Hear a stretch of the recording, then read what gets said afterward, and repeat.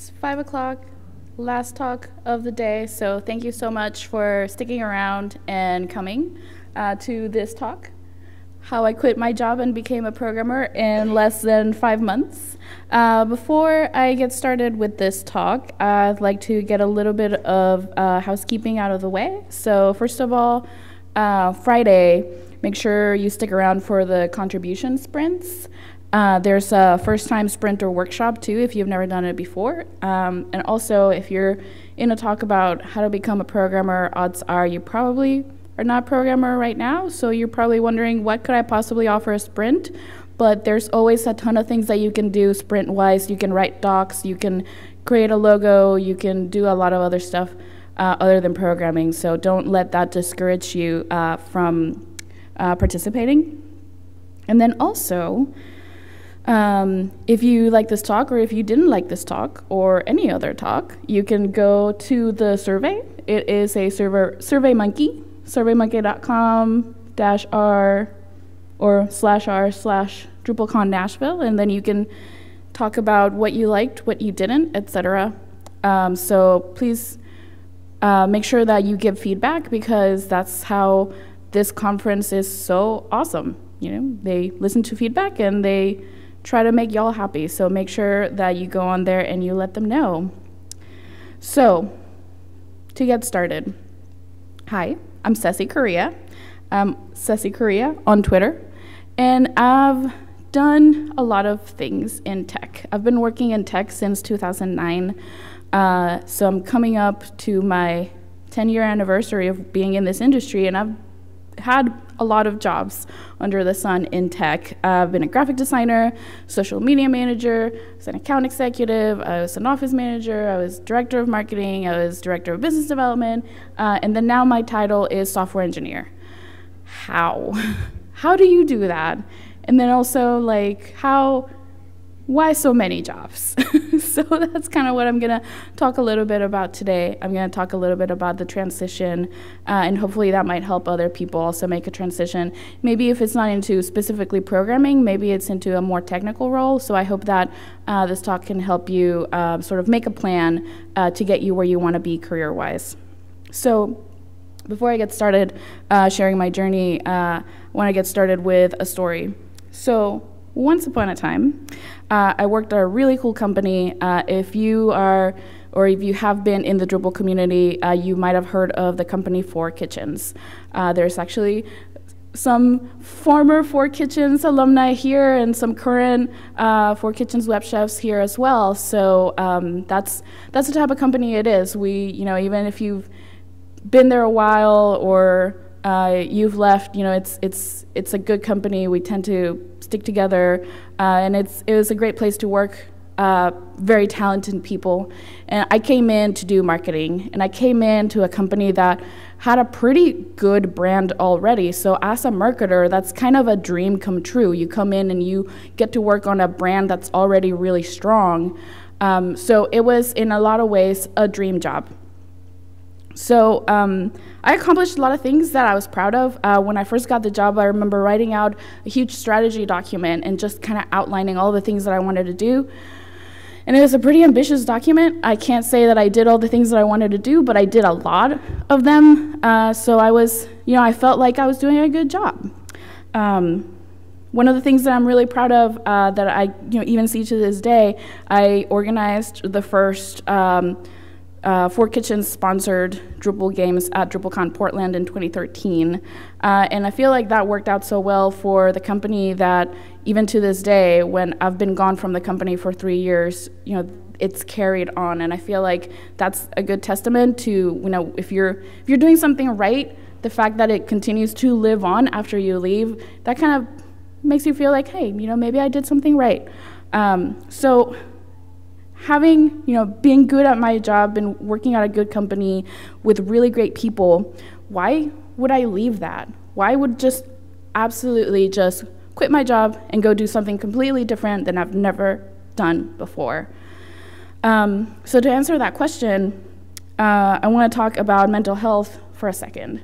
So the reason why I decided to make such a drastic transition within my career was because personally, I was absolutely miserable.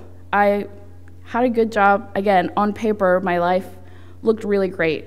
Again, great job, great people, good brand, just marketer's dream come true, but I personally was just not happy in my life. There was a big disparity. I was kicking ass at my work, but in my personal life, I was just not really happy, and I couldn't really tell why for a long time.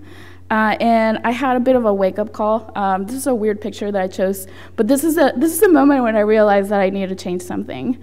This is me actually on a work trip. I was in Bogota, Colombia, to try to drum up some Latin American business, and I went to a national park with a coworker, and actually that's a real llama. And like, I was, you know, otherwise I would have been really happy to be on a real llama. And I gave my coworker the phone to take my picture, and then he gave me back my phone, and I looked at the photo to put it on Instagram, and I was like, I just look so, like, maybe you can't tell, but when I look at myself there and I look at my eyes and I look at my face, like, my eyes are dead, I have no color in my face, like, when I saw that, I was like, I need to change something. So to me, that was the wake-up call. And I realized that I was in the wrong job for my type of personality. Now, what does that mean? So hello, I'm an introvert, and I work in marketing, and I worked in marketing for about like 5 years. And I never really set out to be a marketer. There's nothing wrong with it. I actually really enjoyed the work, but I never set out to do that, and I just kind of fell into it. And as a marketer, you're required to talk to people a lot. You talk to people at events. Events have loud music, so you have to even pay more attention to what people are saying. You have to talk to clients. You have to talk to new clients. You have to go on meetings and pitch work. And then when you're not doing that, you're talking to your coworkers about other work that you're going to go and present. Like, my life was talking to people pretty much all day. So yeah, that was absolutely the wrong job for me. And I just never really realized that that was the reason why I was unhappy and tired all the time and just not a very fun person to be around in my personal life. And that's because there's actually a talk today on how to succeed as an introvert in an extroverted world. I believe the name of the fella is Aaron Campbell, and he works for WordPress. So I would recommend go check out that talk. I talked to him today, and I think he talked a lot more in depth about what I'm about to cover, which is when you're an introvert, talking to people drains your batteries. So you need then time to be alone so that you can recharge. If you're an extrovert, talking to people recharges your batteries. And when you're alone, your batteries get drained out, and then you need to go and talk to people, be around people to get your batteries recharged again. That's kind of how that works. So for me, as an introvert, talking to people all the time for my job for 3 years was really, you know, having a toll on me. So that's when I kind of realized that, you know what, I need to change my career. And when I was thinking about that, I realized, you know what, I've actually always really wanted to code. I work in tech, and I've been kind of circling programming like a hawk, but never really doing it. I've always kind of been a bridesmaid, never a bride. I've always and throughout these 5 years or so that I worked in tech, I would dabble just enough in code, a little bit HTML, CSS here and there, just enough, but I never really took the plunge. And I'll go into why not a little later, because this hopefully will help you in your journey as well as you start to try to learn how to program or pick up a new skill. So I always wanted to code, and I knew that if I didn't give it a fair shot, like an actual fair shot, really try to do it, I would wonder all my life, could I do this? So I decided to take that plunge, quit my job, and go try to become a programmer and learn how to code. So what I want to share with you is 5 questions that should help you guide you in your journey as you make a transition. So this is me and hopefully your journey as well. So first, you got to figure out what type of developer you want to be. Then you have to understand your learning mindset. And understanding your learning mindset will help you as you try to pick up a new skill, because there's a type of mindset that you need to be able to learn how to program, and that's something that I had to learn the hard way. You also have to have an idea of what type of programming you want to do, because knowing what sort of programming you want to do will determine what language you should learn. So then you should choose a language to learn. And then finally, you have to figure out how to learn those skills that you need. So how do you learn? And that's what we'll be covering for the rest of the talk. So let's get started. What type of developer do you want to be? And by this, I mean to sort of go back to thinking about, are you an introvert or are you an extrovert, or are you maybe somewhere in between? For me, I'm an introvert with extroverted tendencies. I don't want to go code by myself in a basement for 8 hours a day and not see people and not see the light of day. I do need some human interaction, so I kind of fall in between both. And then also, whenever I talk to people about my decision to become a programmer based on my personality, I always say, hey, you know what? Not all programmers are introverts. Some programmers are actually very extroverted. So it really depends on your personality type, what type of work you should try to go pursue. If you're more of an extrovert, you might enjoy work more on the client-facing side. So working at an agency, working at a consultancy, maybe doing freelance work, or doing work where you're constantly interfacing with people, like maybe a support engineer position or a sales engineering position. Those would be great for you. If you're more on the introverted side, you might enjoy working on the product side of things, where you don't really have to talk to clients on a day-to-day basis. You might also want to consider working in a smaller team, or maybe even doing remote work from home type of work, where maybe you're in your home office and you talk to people over Slack or something like that. So figuring out sort of like where you fall will sort of kind of guide what sort of jobs you should go and try to pursue. So once you figure that out, the next thing is trying to understand your learning mindset. And I'll try to explain what this means a little bit later with a story. But for now, let's just talk about the 2 types of learning mindsets that there are. I'm just going to sort of talk about what the 2 groups are, and hopefully maybe you can start thinking which one you think you might fall under. So the first type is if you tend to think that there's only one right answer, you typically want steps to be in a repeatable way.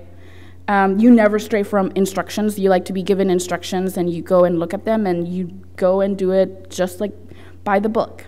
And you tend to feel like failure is not an option. You tend to also internalize failure deeply, or feel like failure is sort of like a failure on your part. Then there's also another group where you feel like there isn't just one right answer, there's many answers. Instead of being given repeatable steps, maybe you like to experiment a little bit. You don't really like to follow instructions. You tend to deviate from instructions, maybe not even look at them. And you feel like failure is just part of learning. You don't tend to internalize it as much. So the first group is what we call a fixed mindset, and the second group is what we call a growth mindset. And understanding where you fall will really help you as you try to learn how to program, because if you're in a fixed mindset, it's going to be just a little harder, and this is why. If you have a growth mindset, you tend to feel like failure, again, it's just an opportunity to grow. It's not a big deal. And you tend to feel like there's not a limit to what you can learn, so you have a much easier time learning. If you have a fixed mindset, you feel like you really internalize that failure, so you feel like a failure is a sort of comment on your capabilities. It means that you are limited in your capabilities. And when you have a fixed mindset, it makes it that much harder to learn things like how to code, because you're going to encounter a lot of roadblocks as you learn how to code. So what happened to me is that I realized that I had a fixed mindset, and every time in my life that I had tried to learn how to code, which is something that I really wanted to do, whenever I would experience an issue, whenever I would try to follow along a tutorial and I just kind of couldn't do it, I just internalized it really deeply, and I just felt like I just can't do it. I'm dumb. It's not for me, it's for someone else. And I just literally felt like there was a cap to how much I knew, and programming just was not one of those things.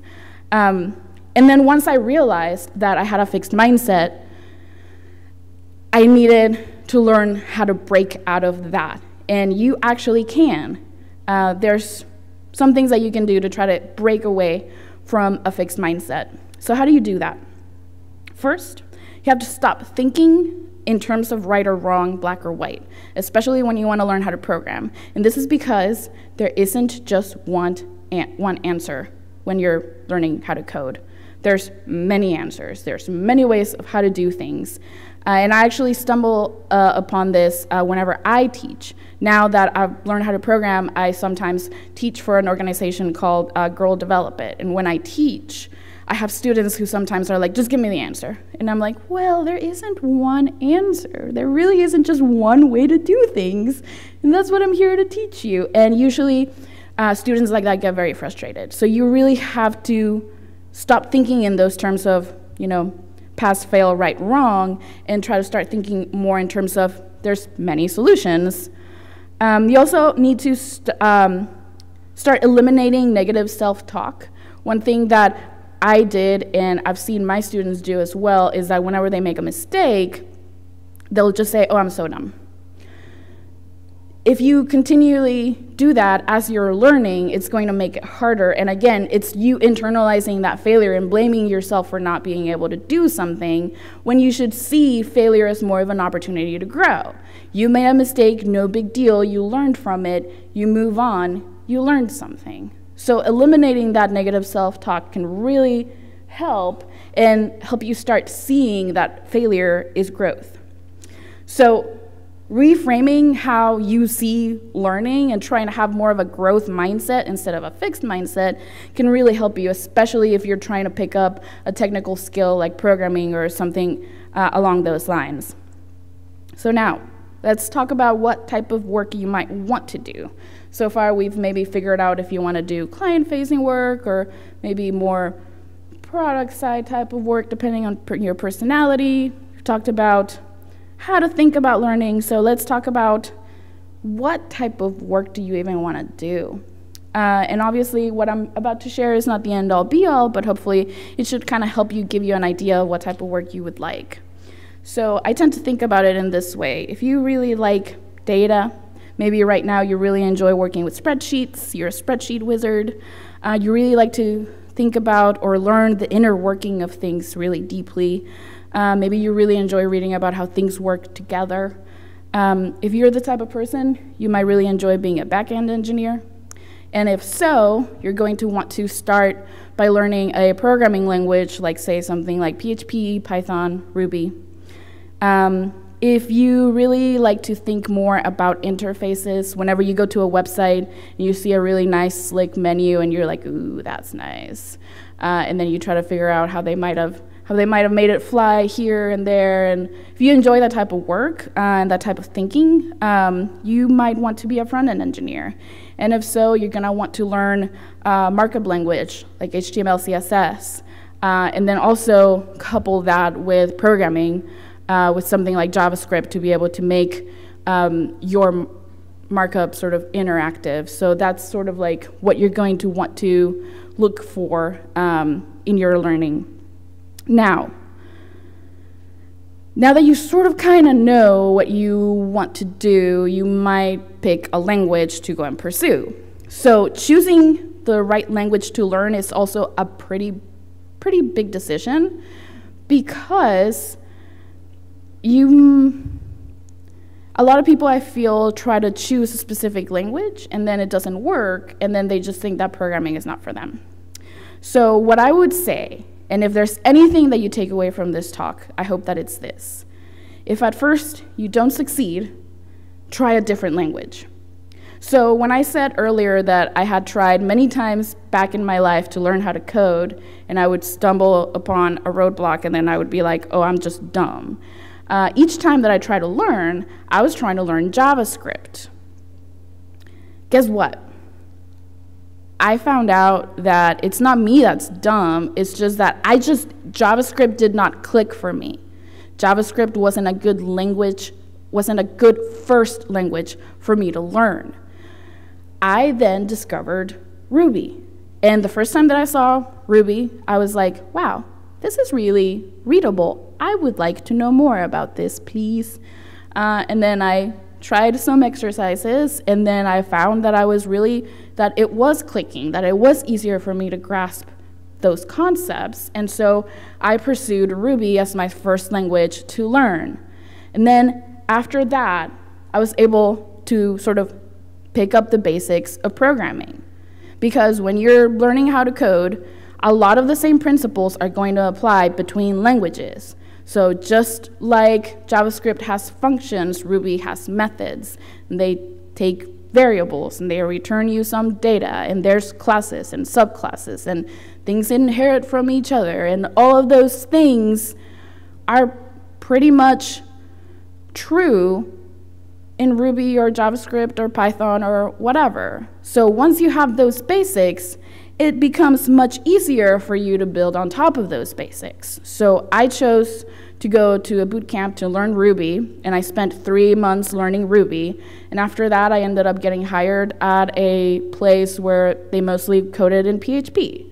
So I took maybe about a week learning PHP. And then after that, I took maybe a couple of days brushing up on my JavaScript. And now coming back to it, after having learned Ruby and having learned the basics of programming, now I can write JavaScript.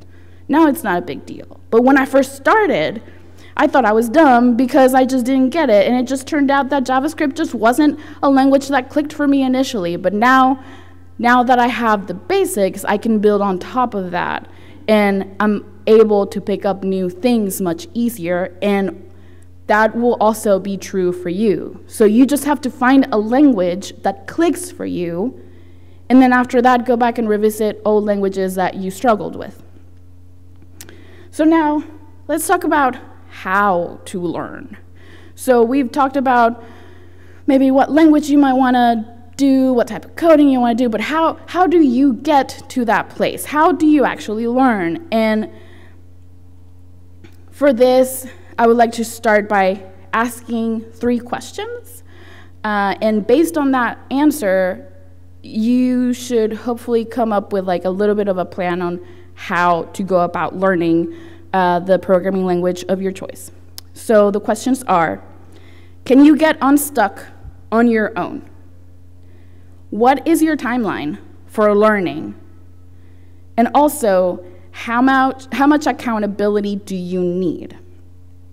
Knowing the answer to those 3 questions should sort of help guide how you go about learning. So based on possible answers to those questions, I came up with 3 personas.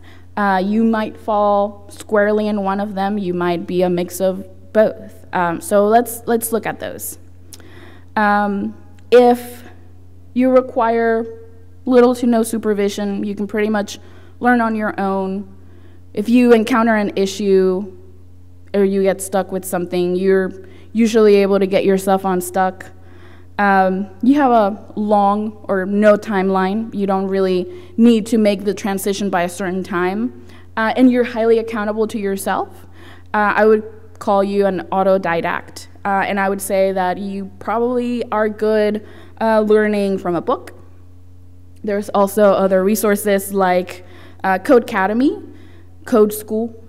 These are both resources where you're giving a prompt, and then right next to the coding prompt, you can write your code, and the code editor will tell you if it's right, if it's wrong, and then you can go along at your own pace and learn that way. Just like that, there's also a Pluralsight that's just videos. There's no coding prompts. And there's another great resource called Code Wars, and that one is also just coding prompts, and then you put in your prompt, and then you can see other people's answers to how they solve that issue, and then that can also help you sort of level up in your coding. So this is a little bit of what Codecademy looks like. Again, you know, there's not a lot of interactivity here. It's literally just a prompt. You write your code, you get an answer. So this works, again, well if you're very good at learning on your own.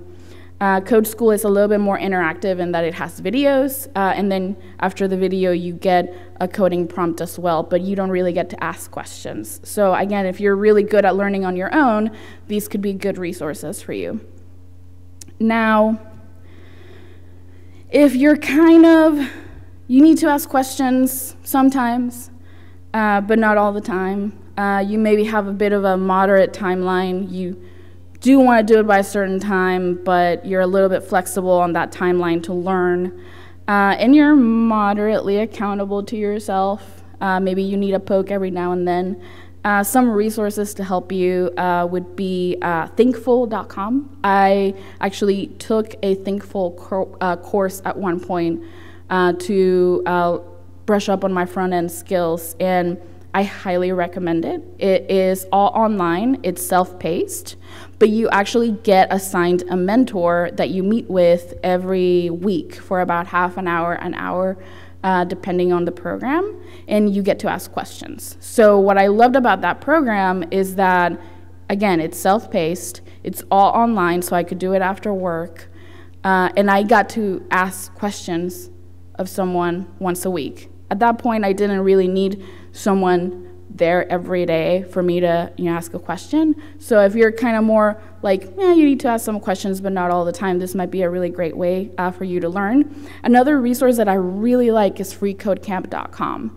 Free Code Camp is a free code camp that's online. And essentially they have 3 tracks. They have a front-end track, they have a back-end track, and then they have like a sort of actual work track. Once you finish everything, they have you kind of do a project for a nonprofit. And what I really love about them is that it's free, it's self-paced, but also they have an online community where you can go and ask questions.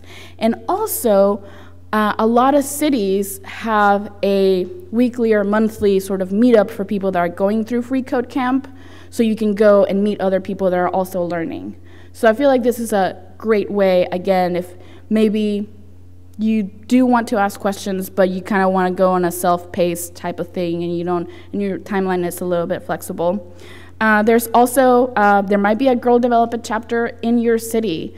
I used to be a chapter leader for Girl Develop It, and I can tell you, it's not just for girls, it's actually for adult women, 18 years and over, and we also will take anybody that wants to learn. So it doesn't matter if you're a woman or not, you can take Girl Develop It classes as well.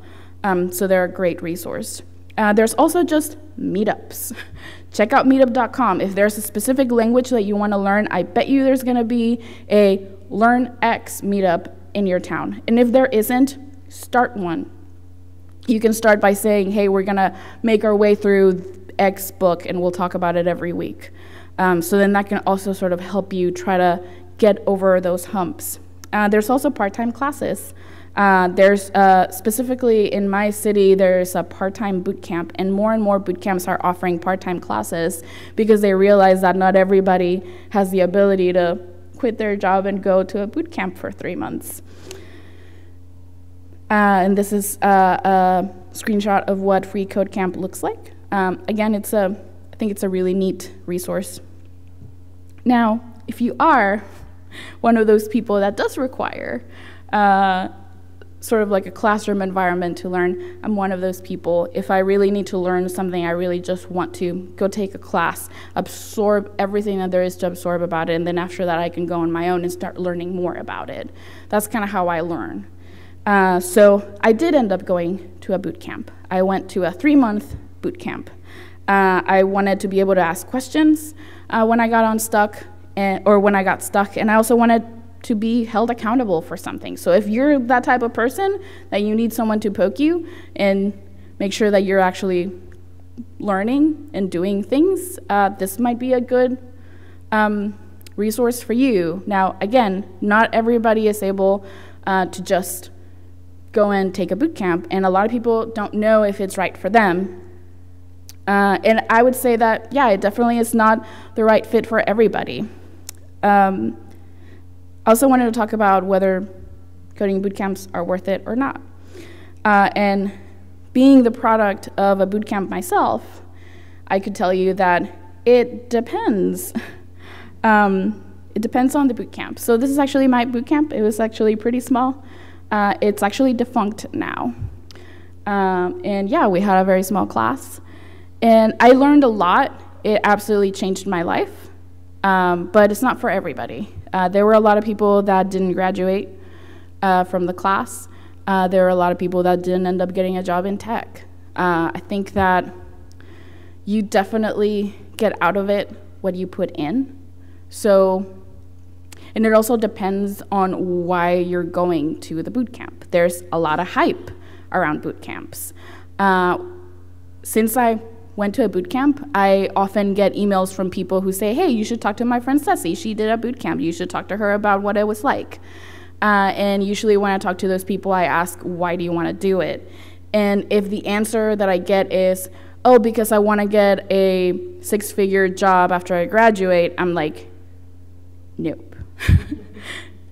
You're doing it for the wrong reasons. And this is, I feel like boot camps in certain cities where the standard of living is higher might be able to claim that their grads get out and get a 6-figure job after graduation. But depending on your market, you're probably most likely not gonna get a 6-figure job when you graduate.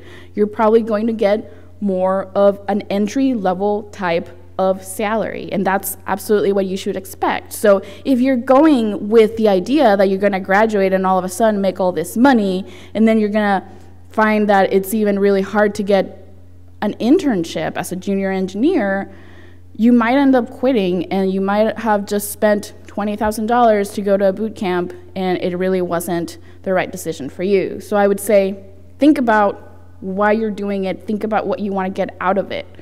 The other thing that I noticed about the people that I went to boot camps, to the boot camp with, is that if they did the bare minimum, they had a much harder time trying to get a job after. So if you go and you literally are just going through, you turn in your assignments, but you're not really putting in the time to really learn, to really ask questions, or to go deep into the things that you're really interested in, you might come out and you might still have, hey, I have a final project, I have some pieces for my portfolio, someone hire me. You're gonna have a bad time. You're gonna want to dedicate that time that you have to actually learn something, to figure out where you fall and figure out what it really interests you. So for example, the bootcamp students that I see succeed are students that realize that they really like databases, and then during the time in the bootcamp, they become the database guy, and they just go and they're taking 3 months out of their life to go and learn something, so then they go really deep into learning this thing, and they come out the other end and they can say, hey, I went to this bootcamp, and yes, I learned all these things, but also I got really into databases and I really learned them, and here's something that I'm really passionate and interested in. So again, you get what you put in. So I would say that the biggest thing, though, that I did learn when I went to a boot camp is learning how to learn. This is where I learned that I had a fixed mindset. It was the first thing that my instructor did. Take this quiz, figure out where you fall, and I realized, oh, I have a fixed mindset. Maybe that's why I haven't been able to learn. And I reframed my mindset, and I was able to really take in the information, really tell myself that I could do it, and I was able to overcome that initial hurdle of trying to learn and coming into a roadblock and realizing, hey, I can overcome this, and this is a learning opportunity. So this way, I learned how to learn. And once I got out into the job market, and I got my first job as a software engineer, and I say it in quotes because I'm uncomfortable calling myself a software engineer because I didn't go to engineering school, but whatever, that's my title. What I came out of that bootcamp experience with is that, hey, you know what? I might not have all the answers, I might not know everything right now, but I know that I can learn it. So that's been sort of my mantra throughout this career transition. So I would say, I'll get back to this thought. Once you get out, once you've learned what you wanted, how do you go about getting the job? So when you're trying to transition, having had a career before, what I see a lot of people do is they don't know how to talk about their previous experience. They say, well, you know, I used to be a teacher and now I'm a programmer. Like, I can't really, can I put that on my resume? Can I talk about that in my job interviews? And yeah, absolutely.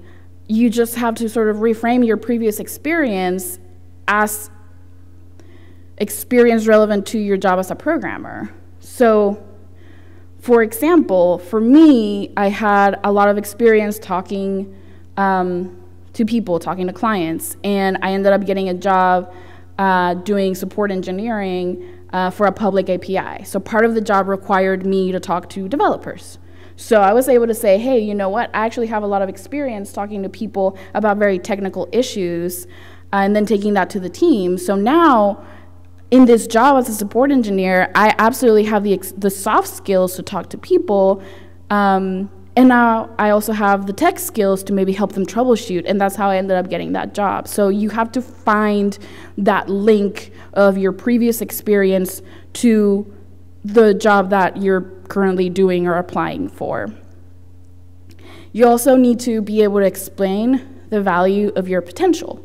So if you are someone that transitioned from, you know, a different career, you taught yourself something or you went to school to learn it and you came out the other end with these skills and you're transitioning to a different career, that takes a very specific, very dedicated type of person. And that is a person that anybody hiring should look for. Because what this tells you is that this person can learn on their own, they're dedicated, and they found a way to be accountable for their goals and they met their goals.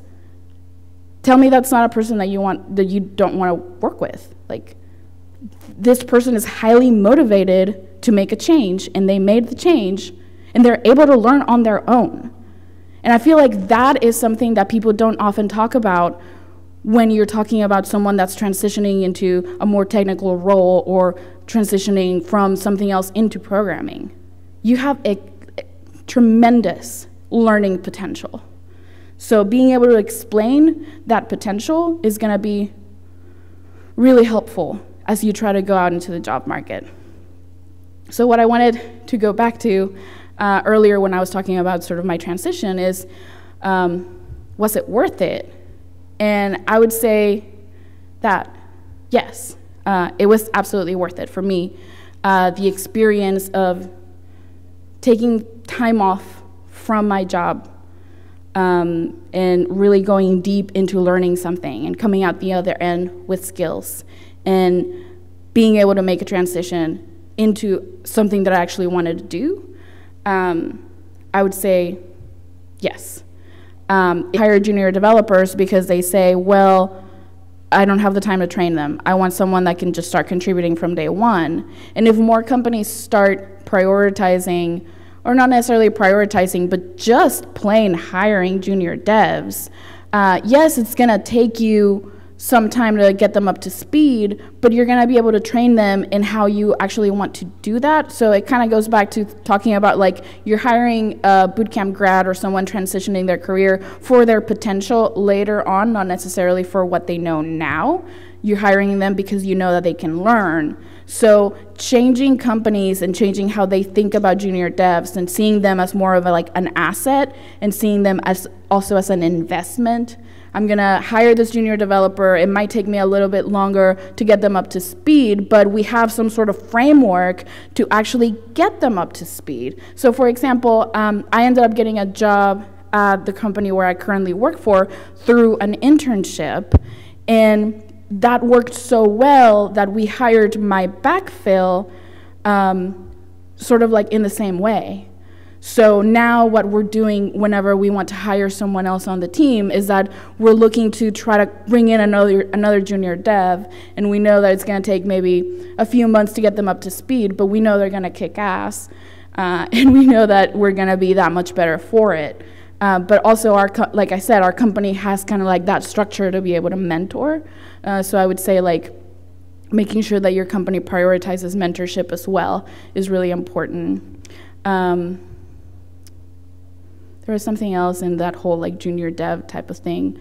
Oh yes, you can try to use services like gap jumpers, and if you are transitioning your career and you're looking for a place where to go and look for jobs, use gap jumpers. It's blind reviews for jobs. So you essentially, you apply for a job, but the company that you're applying to doesn't see your resume, they just see your code. So what that helps do is that it gets rid of unconscious bias. So for example, in the last time that we tried to hire someone, we used this service and they just sent us a bunch of zip files with some code, and we picked the ones that we liked, and then we talked to people, and then once we found that someone we liked, then we actually got their resume.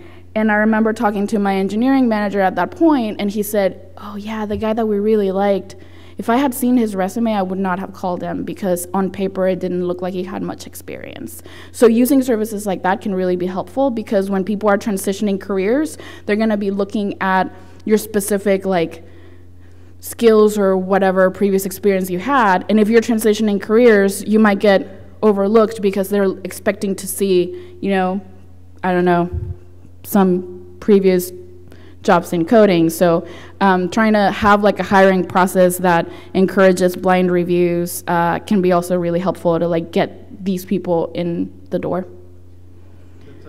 That's a great answer.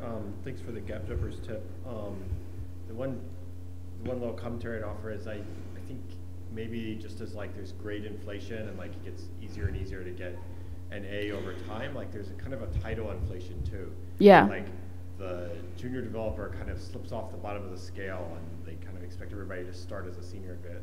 Yeah. And like, anyway. Yeah, I would say overall in our industry, we have a really hard time leveling people up. We kind of expect them to come in at like this, maybe a higher level. And I don't think that it always used to be this way, but certainly I think that in the last few years it's become kind of that, and it's kind of sad. You had a question as well. You talked about this a little bit as far as when you went to boot camp, you learned in Ruby, and then when you got hired in the shop, they weren't a Ruby shop, they did PHP. Could you just talk a little bit more about how easy or difficult it was to move from language, and did you feel like you started in the wrong place when you learned Ruby first and that kind of thing? Yeah, I don't think that I started in the wrong place at all. I was looking for a language that made sense to me, and Ruby made sense to me because it's very readable. Python is also similarly written in a way that's meant to be readable. Ruby specifically as a community and as a culture really emphasizes readability of the code over other things. So I was like, ooh, I am learning and I want to know more about this language where people want to write in a more readable way, and I thought that would be a great place for me to go and learn. But then once I picked up so to answer the question of like, do I think that I chose the wrong language to start with? I don't think so, because it taught me the basics of programming, and I still use it every day for like my personal projects. But then I ended up getting hired at a shop where they do mostly PHP. And what I did when I was learning PHP is that I actually went on Plural's site and I just watched their intro to PHP videos. And then when I was coding on my own, so that kind of just taught me the syntax. And then whenever I would start coding on my own, I would literally look up X, Y, and Z Ruby PHP equivalent. And then that's how I learned how to like slowly try to build up my PHP expertise. So to a point now, whenever I was like, after PHP, I was trying to learn Python to fix an issue in one of our Python libraries. So then I was typing in PHP XYZ Python equivalent. So that's kind of how you end up as a programmer. Like once you learn those basics, then it becomes a lot easier to know what to look for whenever you're trying to pick up a new language. Any other questions? All right, well, thank you so much.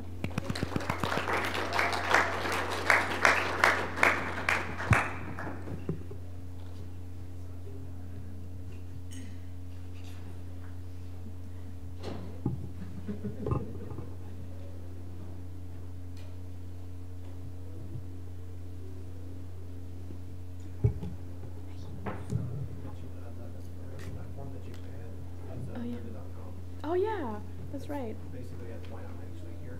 Oh yeah. I found it, learned Drupal, Oh nice. and then I used it to learn everything else I needed. I actually think that the guy that teaches the Drupal course used to work at Four Kitchens. John.